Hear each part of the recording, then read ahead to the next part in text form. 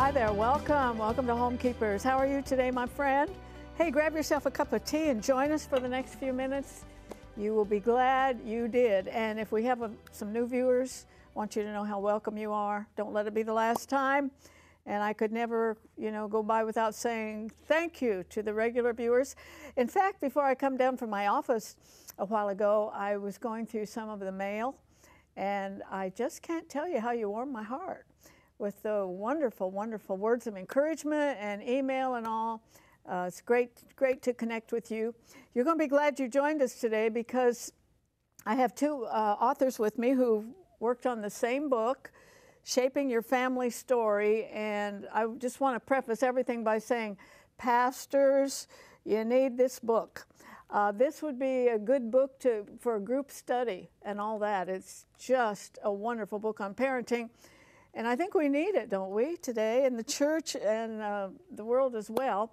And David Welday III and James L. Coffield, a Christian psychologist who was a professor also, and David works in marketing and publishing, joined together to write this wonderful book called Shaping Your Family Story. And let me tell you something, as one who's getting older, I have 8 great-grandchildren, there's something about that family story that comes into focus. And you'd really like to know more and more about your ancestors. And so this book is so appropriate for the time being, and also I think parents have a bigger job today because they have to battle culture more than maybe when I was being raised. So there's a lot to talk about with these gentlemen. And I'm going to join Stephanie. We got a recipe out of Weight Watchers, so some of you have been asking for those kind of things. This really looks good. It's a creamy bean soup that I think could really be an entree. And before I join her, I would like to again thank you for your connection with this program and for the financial blessing you are to it. And remind you, we are viewer supported. And actually, every program is viewer supported. It's just different ways. Sometimes it's a product, and sometimes it's joining something, but actually programs have to be viewer supported. That's the only way we can stay on the air. And so we're going to put the information on your screen. If you like to give by credit card, that's 1-800-229-0059, or you can write to me at Homekeepers, Box 6922, Clearwater, Florida 33758. And I certainly thank you in advance for the wonderful, wonderful friend you are to this program. And I'm here with Sister Stephanie. Yes. I wonder how many of our viewers remember Linda Brown, because there's something about, we all real proud of her. She's an amazing person. She was on staff here for far more than a decade, wasn't she? And we always knew she did her best, but she wasn't real happy here. It wasn't her heart. Because the Lord called her to the mission field, and through Homekeepers, she has been on the mission field in Africa for how many years now? 5 to 7, somewhere. I'm not good at time, but it's been a while. And she built a school there. She built a school. It is just the most exciting thing. She got ordained. Yep, she's amazing. Anyway, you went to a party yesterday for her. She's one of those people that everyone thinks that you're her best friend. When I went through radiation, she texted me every single day. Didn't matter what she was doing, and she helped me count down and kept my spirit up. And she's just one of those friends. So we certainly wish you a happy birthday. Yes. All right. Okay, I have oil in the pan. I'm going to get onions and garlic in there sauteing. And then maybe you can stir that while I get or do you want to do that? I'm going to have you stir this. Okay. Yeah, onion. I don't have a food processor at home, and that's why I look so dumb when I'm trying to use it here. But see, my family are all grown and gone. And what do I need one for? So you just make soup and salads at home? Yeah, I do. Okay, if you want to saute this, that's just oil, onion, and garlic. I have a can of chickpeas and a can of cannelli beans. Do you know what I'm going to like about this is the consistency. Yes, this is going to be yummy. And then I have a half a cup of vegetable broth or chicken broth. And it's got cream in it. And it has cream in it. So I'm just going to mesh this up. I hope. There we go. This is going to be yummy. Yeah. And we're also putting cheese in it and a little bit of cream, a little bit of pepper. This is gonna be easy. This is easy peasy. I like easy. You know, the soups nowadays could easily be an entree. Oh, for sure. This one could be. This one's gonna be good with just some, maybe a, well, if you're on Weight Watchers, you probably don't want bread, but. A grilled cheese sandwich. Okay, so you have that sauteing. You want it to, if you're at home, let this saute a little bit longer. Yeah. But we're gonna speed cook here a little bit. So I'm just taking this puree, just a can of beans, 2 cans of beans. Yeah, it was chickpeas and cannoli. Yeah. And then I'm gonna put 2.5 cups of, it calls for vegetable broth. We got chicken broth. We got chicken broth. Do you want to apologize to Susan for that? No. Yeah, I'm very sorry. I'm going to crank this heat up. It just needs to heat up a minute. Then we're going to put the cheese. We're going to put the half and half, and pepper, and that's it. I mean, how simple. And it says you can use pretty much any bean you want to in this. And if you're on Weight Watchers, it's 1.25 cups, and it's 5 points. That's always helpful to know. Well, there's so many diet plans out there and weight loss, but boy, Weight Watchers paved the way, and they really stay current. Yes, you know? Yes. This reminds me of like a northern bean soup without the ham hock. Yeah. You know? Well, we might miss the ham hock. Yeah, well, some of us. Yep, so I'm just cranking this up, trying to get it to heat up a little bit. We'll go ahead and put some half and half. And cheese. What are you looking for? I was looking for a bowl. Oh, well, that would be nice. There we go. A little bit of pepper. See, here's the thing. When we're taping right now, we're on the verge of Hurricane Irma, and we don't know what's going to happen. So our minds, although I'm here, some of our minds are just elsewhere. We're just thinking, do we need to plan? Do we need to leave? What do we need to do? We're praying. Yes, we're praying a lot. You know, we've had this happen before. They're saying it's coming, and then it doesn't come. And then we're afraid that it's going to be the one time they say it's coming and it actually does. Yeah, so, and I keep remembering when Jesus was in the boat and everybody got scared. Yes. So. Yes, I was in Sam's Club this morning and people were literally running with their big carts to get water. And I was like, okay. Well, after you see the horrible, horrible devastation of Harvey. Yes. It takes on new meaning. It will scare you, yes. But there's no need to be rude. That's all I'm saying. Oh. You don't have to elbow me out of your way. You can go. It's okay. She has been talking all morning about the way she was treated at Sam's. Okay, this got to cook a lot longer. A lot we're longer. Taste it. Yes, I just want you to be able to taste it before we go. Let's put it on low. It'll be my lunch. Oh my! Is it good? That is so rich, and that was only like 1/2 cup of half and half. It needs to cook a lot longer. Yeah, it is so creamy, but I really recommend. That tastes wonderful. That's a super simple soup. Yeah. So if you want the recipe, doesn't cost you anything. Just email us or write to us. And if you write to us, send us an envelope with your address and your stamp on it, and we'll get it out to you. I really think that you would like to have this great soup for fall and winter. Yep. Okay, stay with me. I want you to meet the authors of a wonderful book on parenting. You're going to enjoy them.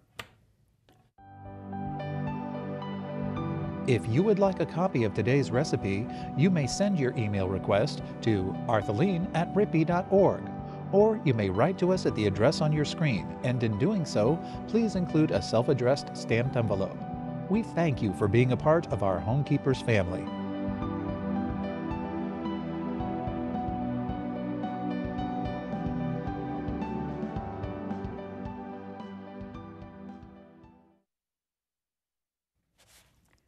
All right, I told you at the top of the program about shaping your family story. I think a very important and different book on parenting. I've read a lot of books on parenting through the years, and thank God for every one of them. I think I even remember a time when there wasn't much out there, and then people like Tim LaHaye and Dr. Dobson and Dr. Henry Brandt, people like that came along, And God keeps sending us good ones. And we got David Welday III, who is a marketing strategist and a coach, and also psychologist Jim Coffield. You're a professor and you do private counseling. I went to a marriage counselor once, and it's a pretty smart thing to do, and especially someone like yourself who has a degree in psychology, and you also know the Lord. I think that's important, because just secular psychology doesn't always put you on the right track, does it? Well, I think it's hard to think about what would you do in counseling if you didn't believe in redemption. You know, we serve a God who redeems, and when God writes His story always comes back to redemption. And I'm not sure how you counsel if you don't believe that. If you believe the tragedy is the end of the story, then how do you counsel? And I think if you stop any story at the wrong place, you might have a tragedy. But God is writing our stories. He's writing the great story of hope and redemption. Yeah, I was thinking the word hope. He always gives us that. And David, you're a marketing strategist and you work for some nonprofits. I do. I work for for-profit companies, nonprofit companies. I'm a publisher, so for a living, I help people share their stories. You get the word out. Absolutely. Well, story is the language of the culture. People connect with stories. You go to church, you might not remember the 5 points of your pastor's sermon, but you'll probably remember the story that he shared. Yeah, any illustration, probably. Absolutely. Now, how did the two of you get together to write a book? Well, I felt like the Lord had downloaded to me some of these parenting principles that I wrote in a book that was originally going to be called Winning Parent, because I thought, well, I'm a boomer, so who doesn't want to win at parenting? And we ultimately realized that title didn't connect with our audience. But after I'd finished the draft, I really felt sort of a check in my spirit. I felt like the Lord said, hold, because I don't have a whole lot of pedigree other than being a dad and loving being a dad. And I really felt like the Lord wanted me to partner with somebody that had a lot more expertise. And so I paused and then happened to meet Dr. Coffield. And so I approached him about, would you be willing to partner with me in this message? And he was very gracious in being willing to do so. And so the two of us got together and broke it all down and rewrote the whole book, bringing all of his depth of wisdom and expertise to it. So it was wonderful. It seems like a good combination here. You have a lot of hands-on, I suppose. What percentage would you say your load as a psychologist would be in the parenting realm? I think at some level, since parents are how God shapes us, family is how we're shaped, even people that are coming in for other reasons, their family has left an imprint. Their family has left a major impact because of the way they've been parented. For good or for bad. That's true. And so parenting is a piece of almost every story. But I'd say a good 50% of the people that I'm seeing from time to time will have something specific about dealing with their children, or dealing with their parents at times, or dealing with their grandchildren. There's just those questions are always stirring inside our souls. Now, I have, my children are grown in their 50s, and I have great-grandchildren, and very thankful that my greats are in Christian school or they're being homeschooled. With your experience, don't you think it's a lot tougher now because of the culture? I was raised in a culture where the government and the school, we kind of all agreed on the 10 Commandments. You know, there was an agreement, but now it's like parents are on an island all by themselves. We couldn't have said it any better. There is a way in which, in today's day, everybody seems so distracted. And in some ways, we're all connected with our phones and computers, but in so many other ways, we're so disconnected from each other. And when God is telling His story, it's always about connection. When the evil one is writing the story, it's about isolation. And so many kids feel isolated, so many parents feel isolated. And it's a culture that really is very isolating as well. And so you're exactly right. I think today it's a little harder. There's so many more competing messages out there, and so many more opportunities to be distracted, to be numbed, to be pulled away. Well, and you referred to it earlier. Used to be that parents would follow the general wisdom of the culture, which was somewhat in line with Judeo-Christian values.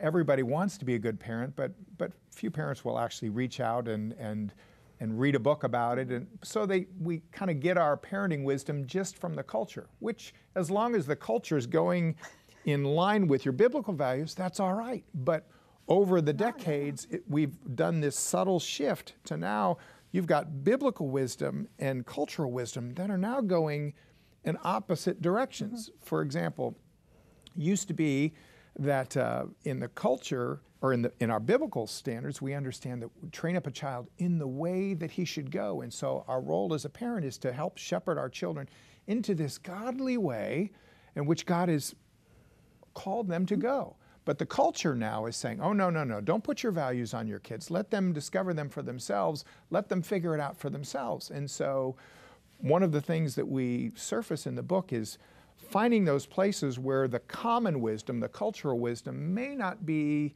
lining up with godly wisdom and giving a different perspective. Yeah, and when your kid comes home from school and they've been taught something that's totally opposite to everything you believe, then you have to have a way of explaining that, and I would say making your way superior. I heard Chuck Swindoll once say that that's wonderful scripture, train up a child in the way that he should go. And he was saying, find the bend of that child like a branch. Now, my mother used to say this, and probably a lot of other mothers said the same thing. 4 kids, says, I treated them all just the same. Well, that's nice, but I think with more understanding, you need to learn how these 4 kids are different. And I have nothing but good things to say about my parents, that's for sure, but that's kind of the outlook we had. But the God, through the Holy Spirit, can show us the differences in these children and how we lead them individually. That's true. In the book, we try to talk about that as well, the idea that is your son or daughter an introvert or an extrovert? And I mean, how do they process information? And just becoming curious and being a reflective parent, thinking about the way they were wired. When Chuck Golson was talking about that verse with you, in Hebrew, the idea of raising up a child in the way he should go, the text in the original text uses the same language that it would say when a reed is bent, and the way and so the idea is to understand the bent of your child, understand the way that they're wired, and then they will. And so it's very true that we should be curious about how our children are wired and how we're wired as parents. What do we tend to notice and not notice? And so we try to cover that in the text as well. I was telling David, I think, that I have such wonderful children following the Lord and leading their children that way, and I still think things I could have done a lot better. Is there just a universal parental guilt? Absolutely. I think every parent secretly thinks they're totally screwing up their kids. And so even You're giving me a lot of comfort. Well, even when you offer some help, parents sometimes want to resist it because there's this, I already feel bad enough as it is. In fact, Jim and I both said we wanted to write a parenting book for parents who hate parenting books because this is not all the things that you did wrong that you should have done differently. This is a guilt-free book. Because the truth of the matter is, all of us are off course at different times. This is a book specifically for imperfect parents who desire to create hope and promise for their kids. And so an airplane spends most of its time off course. If you're flying from Tampa to Nashville, you might take off and land on time, but along the way, that GPS is constantly making course corrections. Well, if your GPS can do that, how much more can God help you? So no matter how far afield you feel you've gotten as a parent, the good news is, the hope is, again, as Jim said, the redemptive nature of God is bringing us back. Wherever you are in your story, there is a way back.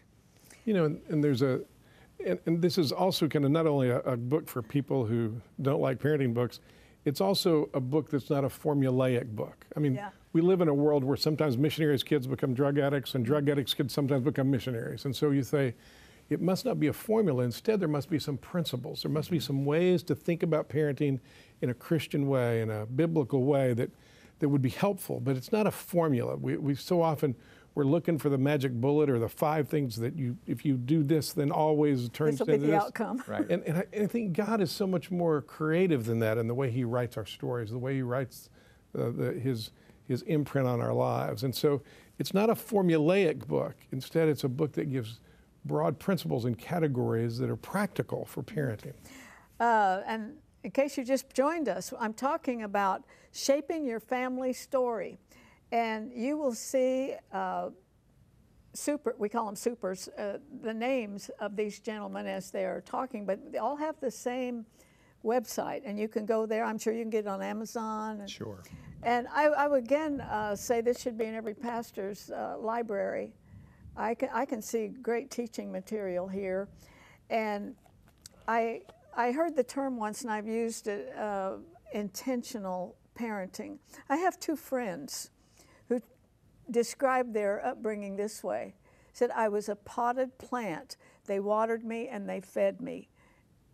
And that was about all the input. Mm-hmm. And you know, I'm afraid that's more common than we realize. Have you had those kind of people in your office? Well, sure, and I think there's always times we're not sure what to do, and so often we don't do anything when we don't know what to do. Or we sometimes fall off the other side and we over-control when we don't know what to do, instead of the invitation to engage our children when we don't know what to do. But yeah, there are parents who after a while they feel like they've made so many mistakes. I've had so many parents say to me this phrase, oh, I just think it's too late, or I've made and it's just too late to, and it's never too late to send a good lesson. Even parents, and I think sometimes parenting our kids when they're older is sometimes more difficult than when they're younger, but you can still teach them by example in those cases for your older children to see, oh, so this is how someone deals with disappointment, or this is how when someone deals with, there's so much that they're watching, and even as they get older. And so there's something, it's not too late, I guess I would say, for all of us. Isn't it true that I guess God creates children with this desire to their parents? Because sometimes you hear stories where parents were a complete zero and they were abusive and everything, and that child still wants some kind of a connection with them, when if it were anything but a parent, you'd write them off. Say, forget that, but it must be some God-given instinct. Well, I think God puts on all of us. I mean, you think in the Bible how often the Bible is the language God uses is familial. He talks about fathers and he calls us sons and daughters because of that's supposed to evoke something in us, because we long to be a part of, we long to belong, we long to be a part of family. And as long as a parent, as long as a child still believes that they can earn their parents' respect, the parent still has power in their lives because they long for that. That's been put in there by God, a longing for a father to be proud, a mother to enjoy and delight in. That's in all of us. And so as long as that's still, as long as the child still believes that they can earn those things, or those things are still available, the parents still has a lot of power, even as the kids are older. And you know, the culture today wants to minimize the role of a parent, as if it's what's really important is the school or the education or all of these other forces, which have a real role to play. But the way God wired us, as you pointed out, is there's something sacred about the family and the role of a parent. Years ago, I was leading a conference on Christian education, and I was in the green room ready to go out and introduce folks, and I was really asking the Lord for sort of just a fresh word, something that I could deliver that would be meaningful. And in that moment, God gave me a picture that has profoundly impacted me. It really impacted, it was really the beginning of this book. It was a woman in labor. She was getting ready to deliver. She was great with child, and there was a midwife that was with the woman, and the midwife was wiping the sweat off the woman's brow and whispering words of encouragement to her. And when it came time to deliver, the midwife got down at the other end and literally helped to deliver that child into the world. And I felt like the Lord said, in the same way that that child was very much alive while he was still in his mother's womb, he just had not yet been birthed into the world. So too, there's a generation of young people among us who are very much alive. Some of them are 2, some of them are 12, some of them are 20. But they've not yet been birthed into the very purposes, the story for which I created them. Now, a youth pastor, a children's pastor, a coach, they're like the midwives. They have an incredibly important role to play. For some, it's life and death. But the real mantle of responsibility for seeing our children birthed into the very purposes, walking in the story that God had for them, is with mom and with dad. Yeah. Before we run out of time, why in the title a story instead of a history? Well, I think stories are evocative. I mean, if you think about the Bible, about a third of the Bible's narrative. You think of the way Jesus taught. He taught by telling stories. Oh, yeah. And there's something about a story that's evocative. And I think what we're trying to say in the title of the book is that God is the great author, and he's telling a story, his story, ultimately through all of our lives. And that we are a part of a story. Years ago, over in Orlando, there was a Star Wars convention. 30,000 people show up at this Star Wars convention, word. dressed like Wookiees and stormtroopers. Very glad I missed that one. It was a sea of mental illness. It was the craziest thing you've ever seen. But my oldest son's autistic, and he loves space. And so he and I went to this thing. And as I looked around at all these people, 30, 40 years after the first movie came out, all dressed and giving up their vacations to come to Orlando and dress like these characters, I thought, it's amazing how faithful people are to a story. Yeah. And Star Wars is a fine story told well. Oh, yeah. But God's telling a better story, a grand story of hope and redemption. And to think that we can have a part of that story, and to think that part of our parenting is a part of that story, and our children will echo into eternity with that story as well. And I think sometimes we get lost in a smaller story. We get lost in what did we do today? And we miss the fact that parenting is an invitation to be a part of that story. And that's his plan. We are out of time, but these gentlemen from the Orlando area, that's not that far away.